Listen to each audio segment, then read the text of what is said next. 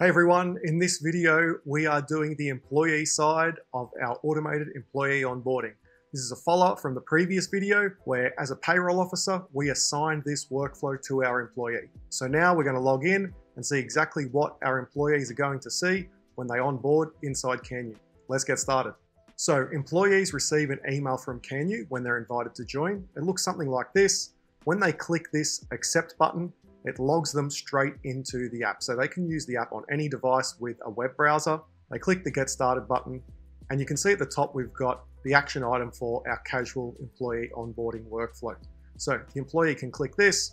It's going to ask them to confirm their profile. So let's just do that quickly. Great. So after completing the profile, it takes me on to the next step. Let's complete the emergency contact. Okay, so Canyou uses two-factor authentication wherever there's secure information. So I'm going to select text message, and Canyou sends me a verification code to let me in. Great, which allows us to now complete our tax file number declaration, but basically it asks all the same questions that you would find on a paper tax file number declaration form. Perfect. Now we're going to do a super choice. I'm going to nominate a fund.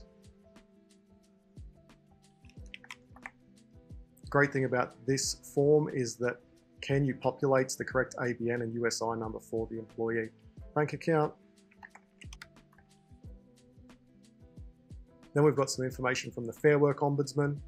The employee can click here. It opens it up in another link where they can view it. I'm just going to accept it so we can keep moving along.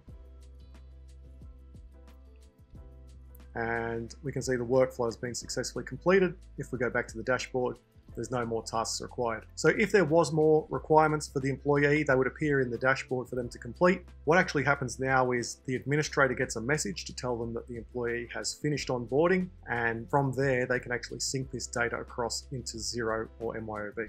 So that's it for this video. Check out our other video where we actually created this workflow and assigned it to the employee. And if you want to see more videos on how to improve employee onboarding inside Canyou, check out some of the other videos on our channel, and we'll see you next time.